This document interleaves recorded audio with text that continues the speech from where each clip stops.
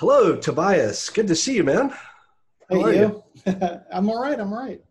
Cool. So, what we've been doing is a series of interviews with all the authors of the new Dystopia Triptych. And I have not had the books in hand, so I've been pulling up my iPad and showing off this amazing artwork. Um, and then doing interviews like back to back. After the last one and before yours, I got something in the mail. So I thought we would open this up together before we All right. have a chat. So this will be my first time seeing these things in person. Oh, You cool. you must have been blown away by the cover art when you saw this, right? I Like love the cover art. I love the cover art. Yeah, yeah, it's fantastic. so stylized. And I was gonna do like a separate unboxing video as well, but like I've been dying to hold these up for these interviews. So now that we have them, and I hope that's what this is. This might also be like batteries and light bulbs and like peanut M&Ms and whatnot. But let's see. Yes, it's the books. All right. I think I might be getting these before John Zoza, so it could be that no one has seen these except for you and I right now. Oh my God, these things are even better in person. Got to fan them out here. You got them upside down. There we There we go. go. There we go. All right. Nice. Are these beautiful? I love the different colors. I think it's going to be great on I'm going to do the whole interview like this. Wow. I can't wait for you to, Yeah, that's going to be great on my ego shelf. yeah, it'll go right back there by your curios there. Yeah. Whoa. Oh, you call it your ego shelf? I like that. Yeah. I've just started filming one of these. So you've got stories in this, man. Yeah. Yeah. We've got 3 stories. That was interesting. I want to talk about those stories and your writing. You've got stories everywhere. You are so prolific. You've got short stories and novels. You've written stuff with Paulo, and you've got a Halo novel. You've been in our Apocalypse triptych that we did years ago, and you teach. I think you've just collected a lot of your writing advice for people in a series that was kickstarted, right? Tell us about that. Yeah, Kickstarter. Kickstarter is a lot of fun because when you try to do like one-off type projects that have kind of like a niche audience, it can be really hard to kind of get, a print publisher interested. So Writer's Digest had been kind of interested, and then they went through this corporate restructuring, and they sort of said like, put a hold on it. And it's been something I've been working on in the background for almost 10 years. So I finally kind of just said, you know what, let's just pull the trigger and get it done. So put it up on Kickstarter. It was really successful.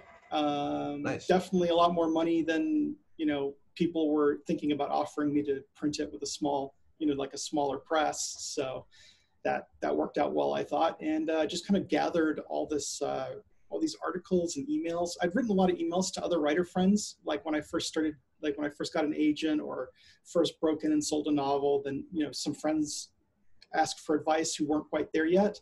And then there were just emails back and forth about craft with friends where we were just kind of like, how do you do this? How do you do that? So I just kind of took a lot of those and revised them a bit and put them together into a book. And then there were some blog posts because I came up during the days of blogging being big. So yeah, me too. I love that you've included emails because that's a huge enticement to people like myself who, the fact that I can't go get everything in that book off of a blog or a newsletter or somewhere out there. There's stuff that you've pulled out of your private archives is a really good selling point. Makes me want to check out because the craft discussion between writers, I think, is what a lot of writers who are just starting out need, because it skips some of the basics and really dives into the nuts and bolts. I think what was interesting about this project, and some people who reviewed it complained about this, which is that because it was between me and my friends, we were really interested in the mindset you needed, not so much like the little craft details, because those are things you can steal from reading a ton of books. I mean, there's nothing in the book that isn't in a lot of other books, right? Yeah. If you read them. But I approached it kind of like Stephen King's On Writing, which was just like, here's the context for when I gave that advice, which is really important because a lot of times writing advice is completely decontextualized. Yeah. And so that ends up with like new writers going like, oh, I should never use passive voice, or I should always show and never tell, And so sometimes I'll be in a workshop, helping a younger writer. I say younger, they're usually my age, but newer writer, and you come across something like, okay, there are all these places where you don't tell the story, right? Where you should actually let us know what's happening in terms of the larger story. You can compress some things, and they say like, well, I was always taught show don't tell, and I'm like, well, it's very subjective and contextual. Like here, you want to tell not show, but here you you give us lots of expository narrative that you could just slice out and give us a scene. So it's like this, you need the context. Totally. I think I repeat those rules as well, because I think they're important when you're starting out to know that these are landmines, and that if you don't respect them, or if you use them improperly, you will write, amateurish work that's not going to get picked up and not be successful. And once you learn the rules, then you can figure out how to break them in a creative way, and learn when to ignore the rule for an effect. I mean, no one would tell a writer to like write you as a character into your story, and then Stephen King does it, and it's like it becomes famous for exactly pulling that off. One of my hangups is that knowing the rules makes me want to break them. Like I want to start a story with a character having a dream and waking up from it, because I know you're not supposed to do it. And it makes me want to. I know the reason you're not supposed to do it because it's hard to do it well, and that's actually that is a challenge. Well, I know don't do this. Let me show you. Let me see if I can do it well enough that people will forgive me for it. Every once in a while I see like some guidelines to a market that are like, don't send us zombie stories. And I'm immediately like, oh, I'm going to write you a zombie story you can't turn down. That's like my first impulse. That's how I wrote a zombie book. I had a lot of people telling me like, zombies were huge, and people were like, some people were saying, please don't write a zombie book. Everyone else is doing it. And other people are saying, I want you to write a zombie book.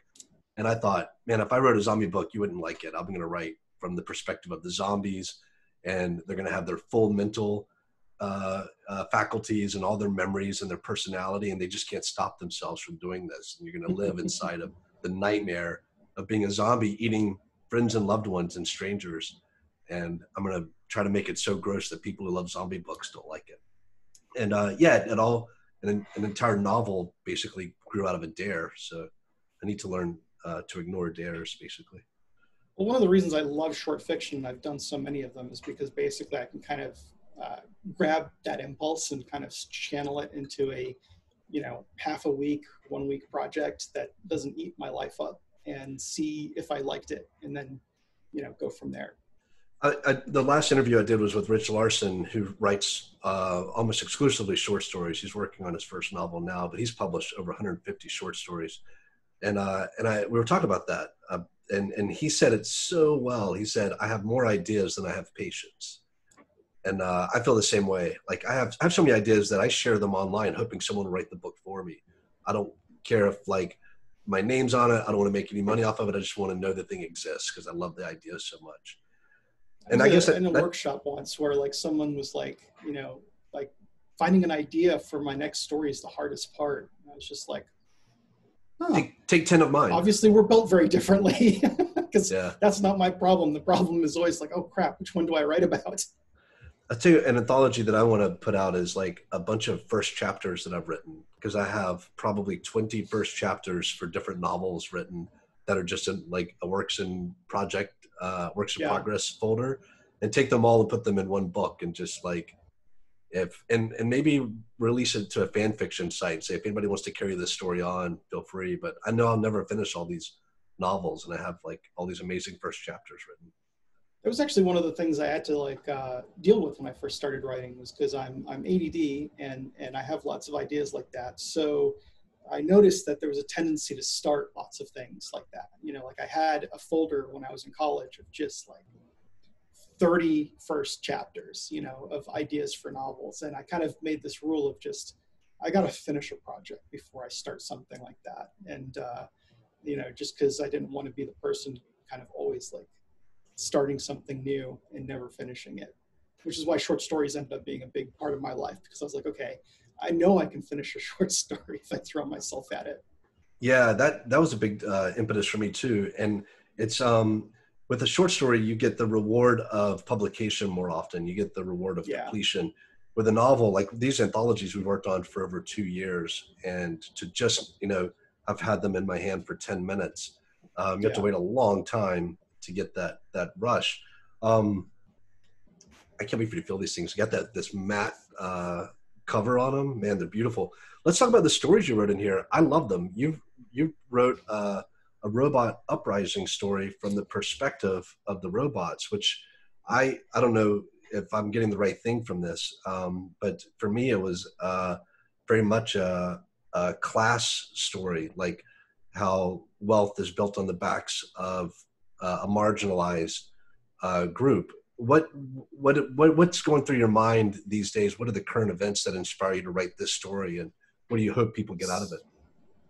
Yeah, I mean, the thing for me is I've written a bunch of short stories kind of interrogating how we treat robots in science fiction, because I find it, like, if you really stop and think about it, really problematic.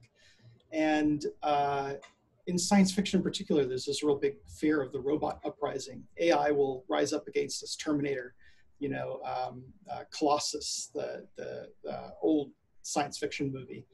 And when you look at some other cultures that deal with robots, they're sort of fellow travelers, right? A fellow consciousness. And I think there's a lot of our conception of robot inside of Western culture that's carryover of our conception of slaves. And so, as someone who's biracial, I just wanted to pick apart at that and think about that a lot. There's this really good academic treatise, and it sounds like these stories are going to be really boring, but we talk about where you get the inspiration from, but called, it's about the relationship of colonialization and science fiction, and how they both kind of were created at roughly the same time, the late 1800s, and how much in terms of attitudes carry over. And so looking at robots, I've always been, like, ever since the first Star Wars, expecting them to interrogate the idea of, like, hey, we don't allow your kind in this bar. And when I first saw that, I was just like, oh, wow, the robots are being sent to the back of the bus, like, literally. And so, of course, they're going to want to join this revolution, right? They want, like, freedom. And then that's never explored. They just are robots again and enslaved peoples at the end of the series by the New Republic, and just kind of blew my mind. So I've always wanted to kind of, like, just kind of take that metaphor and run with it, because, like, both in terms of, science fiction being a mirror we hold up to ourselves, and in terms of, like, if we are theorizing that we're going to make conscious thinking beings, how can the only idea we have for them is putting them to work for us? Like, what does that say about us as a society? Like, that's incredibly disturbing. Because even if the robot is built to be conscious and they're doing a job that they're built for and is easy, are we going to really expect a conscious mind to be doing something for us 24/7? Like, wouldn't it go mad? Isn't that abusive? Like, it's just, forcing anyone to do anything is abusive. So after a while, I was like, yeah, the robots will rise up. They'll get pissed. And how do you rise up? Like, well, look around you. Like, the nonviolent protest is one of the most effective ways of regime overthrowing. And any robot that is able to do its research is going to look to Gandhi and Martin Luther King. And this stuff goes even way back further than that. So I wanted to write, like, a robot that's just sort of, like, radicalized and, taking it to the streets. And then the month this story comes out, of course, everything is happening. And I actually even posted on Twitter. I was like, I swear to God, I wrote these stories like a year and a half ago. Like, I'm having the same thing. Like, I wrote my story over a year ago, and it deals with a lot of things that seem pastiche now. Like, when I was writing them, I thought this is probably looking forward too much. And now it's like, this feels dated. It feels like I wrote it last week. I think one of the fascinating things about these robot uprising stories is there's never a large group of humans who are fighting alongside the robots, which, if we look at history, there's always, brave people outside the marginalized group who are throwing their weight behind that marginalized group and are, fighting on their behalf. And I think we would see that. I think we would see people who have compassion have a wider circle of empathy than the minority view that we're kind of mocking in our dystopia. We don't see that explored much, and we don't see your angle explored much, and I found it really refreshing. I see robots in the future, we're going to feel for them the way we feel about our children, where our kids are morally superior to us. Every generation has a wider viewpoint because they've absorbed all of our struggles to include more people, and that's their default. And then they can see one ring of empathy beyond that, whether it's environmentalism or LGBTQ rights. I mean, now you've got people who are LGBTQ friendly, and adding the T is difficult for them, you know, and you've got transphobia even within people who are made social progress in other areas. So there's always, and then I eat meat, and that's my failing, and my kids would be the ones to adopt all of the progress that I've made, but then also tell me that I'm abhorrent for harming animals. And then the next generation will be doing the same for robots. The fear we have of robots just seems strange to me when we're going to imbue them with more than we have. And I think we'll be proud of them instead of scared of them. That's what we do with our kids. Our kids end up being taller, stronger, smarter, ethically superior. And then we're happy to pass away kind of and leave the world to them. No, it's in better hands. And I wonder if we'll ever reach that with robots, where we become proud of them rather than fearful of them. Well, I mean, that's the hope. I really wanted to explore, you know, what that, because it would have to be a collaboration, and I wanted to kind of show that. And I also wanted to show a little bit, like in the third story, that it's not easy. Like this progress isn't progress. You know, one of the problems with revolutions is that everyone expects it to be a clean slate and a switch is thrown that fixes all the problems. And what it is it's more access for more collaboration at the end of every result, and then the real work begins. And I wanted to kind of show that in the third story, that's hope, but that also, you know, to remind everyone that it means that there's work ahead. And I hope the long arc of history bends towards justice. It's one of my favorite MLK quotes. And I hope our children are more moral. I hope that my children look at me as problematic down the road. You know, I hope that like a generation, you know, may I live long enough that people look at my fiction and see it as problematic, right? And that's a brilliant perspective, man. I like that. That's I think Paolo Bacigalupi or Daniel Abraham. I think it's Daniel Abraham said that to me once. So I'll make sure I attribute that. But you know, it's just sort of like, where is it? May have been Cameron Hurley. I'm friends with the three of them. We text a lot. So, but like there's this point at which like, maybe, you know, maybe at some point you live long enough to see like, you know, you tell your grandkids that like in my day, we used to eat steaks for 4th of July, and they're just grossed out. Yeah. Because it's a sign of progress. It is hard because we do so much ego management when we find that we've done something wrong, whether we use language that is no longer appropriate. We all feel like we're good people deep down. So when someone tells you that's no longer right, there's a feeling of putting up armor and entrenchment that it's hard to crack that and move to the next side, because you really just want to keep up the story of like your goodness, which can be true while you're also doing something that's harmful. I was raised in the South, and I was in high school before I realized the Confederates were the bad guys. Like it took that long before, because I was only in a bubble of the War of Northern Aggression, and it wasn't about slavery, it was about heritage. And breaking out of that was traumatic, and it gives me empathy for people who are wrong, but are having a very difficult time getting to the right side, because it's quite a journey.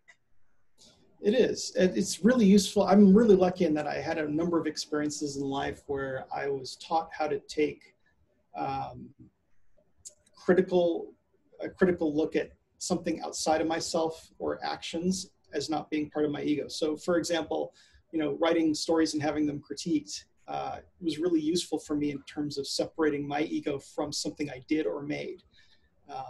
And that allows me to sort of look at it as behaviors that can be corrected or changed, not an intrinsic judgment of me as a human being, which is something we all end up doing. You know, I think that's why, you know, it can be hard to be, you know, have creative work reviewed or edited or anything like that, because it feels like a personal attack. But I also grew up in like the Caribbean, and you know, part of my culture was living with expats who were a bubble of their own.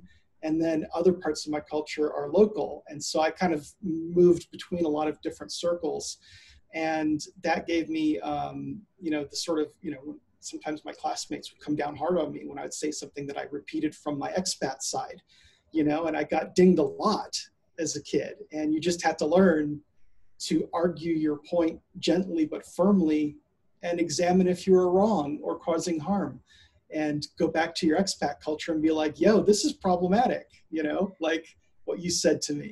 And I'm really grateful for that. It was hard. It was very hard sometimes, but I was very grateful for that, because when I got older, the capacity to be like, oh, did I screw that up? Okay, let's just go back and see if I can, not that I'm perfect, but like, I have a little bit more of a calmness about being wrong about something.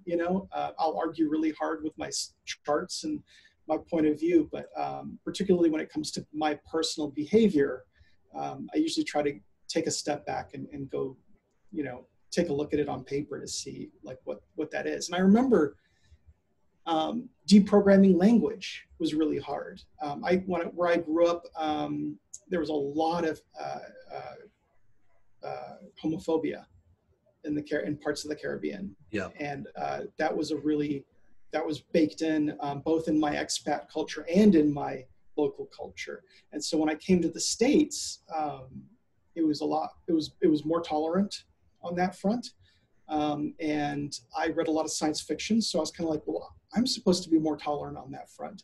And so there were like words that I had to like actually get out of my vocabulary that I used, that I was like, oh, I'm not trying to be harmful with that, using that word. And people would be like, yeah, but you are being harmful with that word.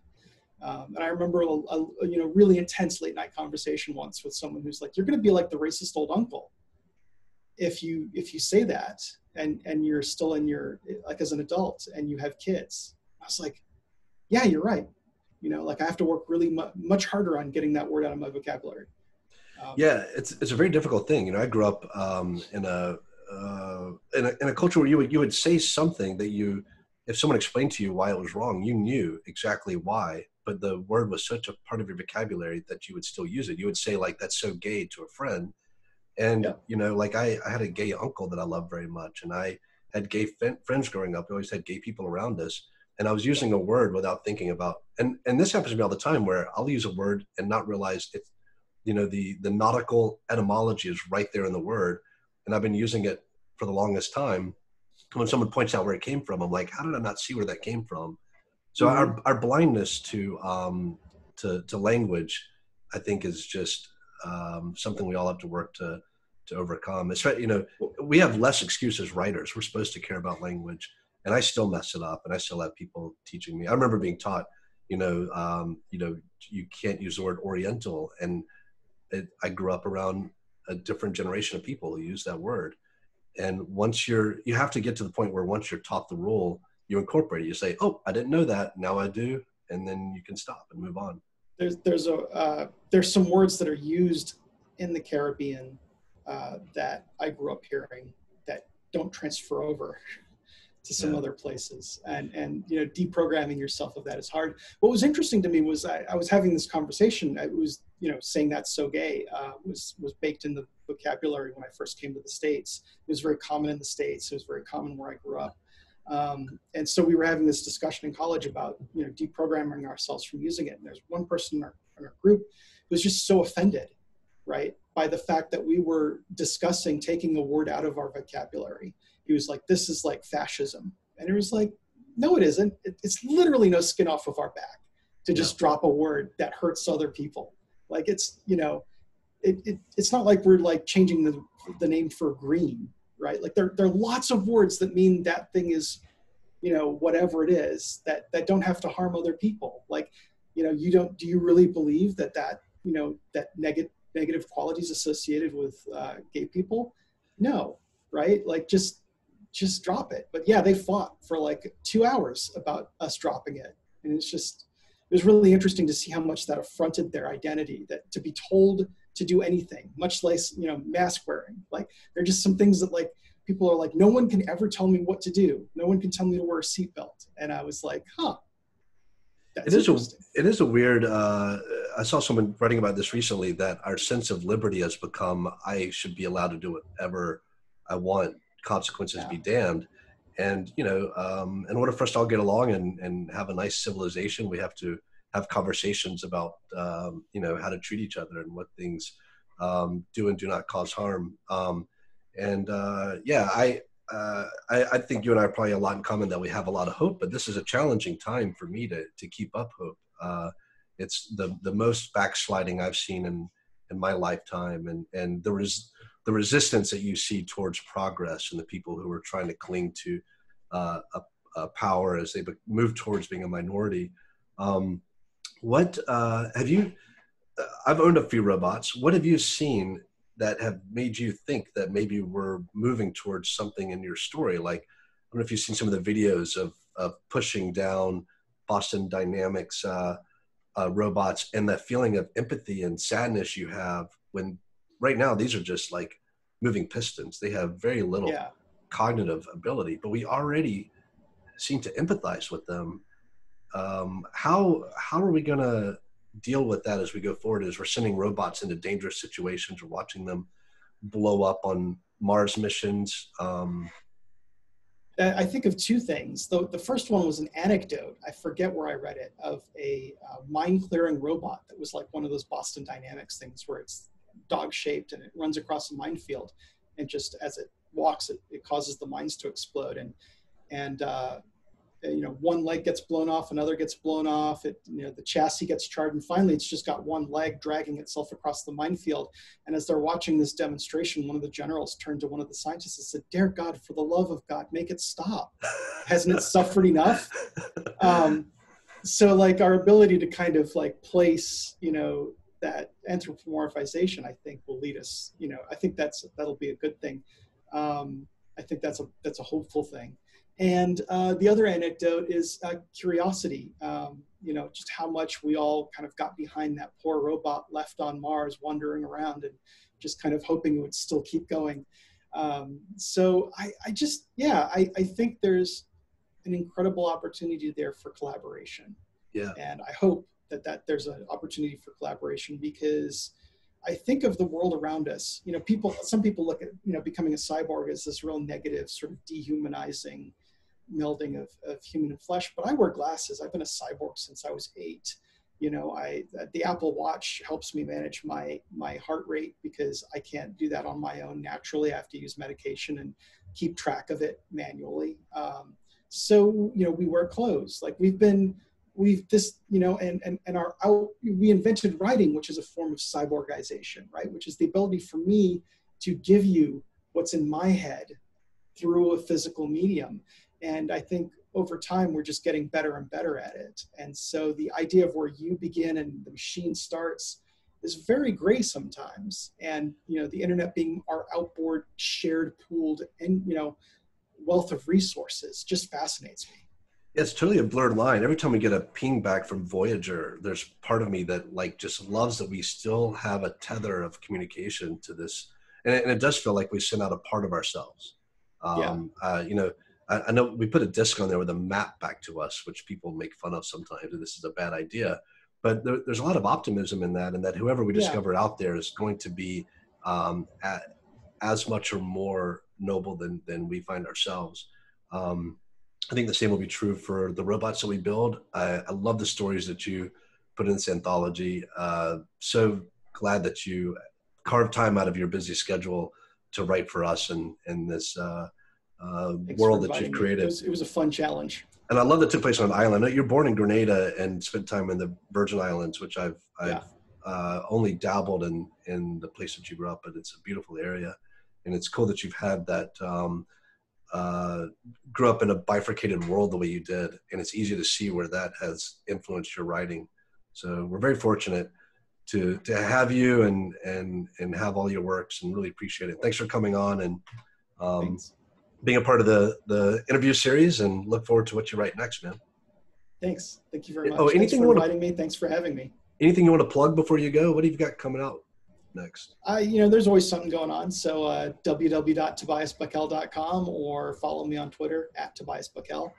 and there's always a short story every few months coming out, and some new novels that'll be coming out at some point. So awesome. You're so prolific. Well, I'll put the link to your website in the video. Thanks so much for doing this. Be thanks. safe. Take care, Ben. You too.